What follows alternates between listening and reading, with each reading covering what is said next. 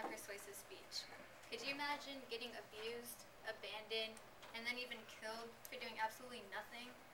Well, many animals get this done to them daily. First, let's talk about how many animals get abused. The number for abused animals are shocking. In most cases, they're not even on paper or reported. Even though there are no national reporting system for animal abuse, media reports can review animal cruelty in terms of the most common victims, horses, livestock, domestic violence, and legislative trends. The most common, though, are dogs, pit bull types in particular. Of 1,880 cases recorded in 1 year, 65.4%, which is 1,212, were dogs. 18%, which is 337, were cats. 25%, which is 470, were other animals. Pit bulls alone went from being 13% to 25% after 6 years. Horses haven't increased, and apparently neither has livestock.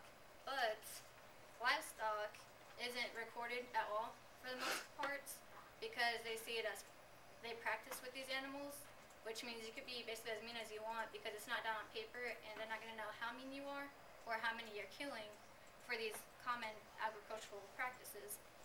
Now that I've explained the statistics of animal abuse, I'll tell you about the amount of animals that get euthanized. Oh my goodness.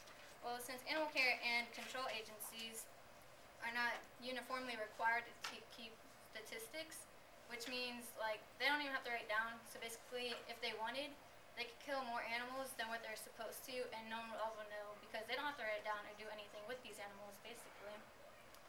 But the American Humane is the founding members of the National Council on Pet Population Study and Policy.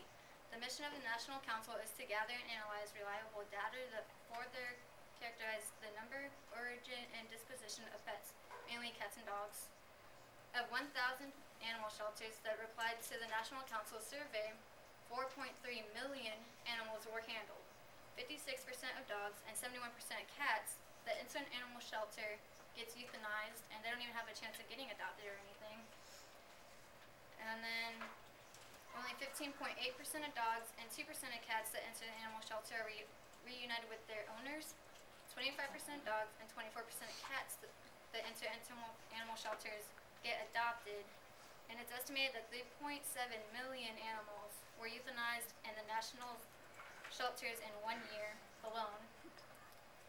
With all this said, so in conclusion, basically, I believe that people should go adopt from animal shelters instead of adopting from breeders. And I understand the fact that people think that adopting from an animal shelter, those animals are going to be dangerous and probably bite and to be very aggressive. But nowadays, in reality, they have to take so many tests, and if they don't pass like one of like the many tests they have to take, they don't even have a chance of going into the rooms to where they could get seen for adoption.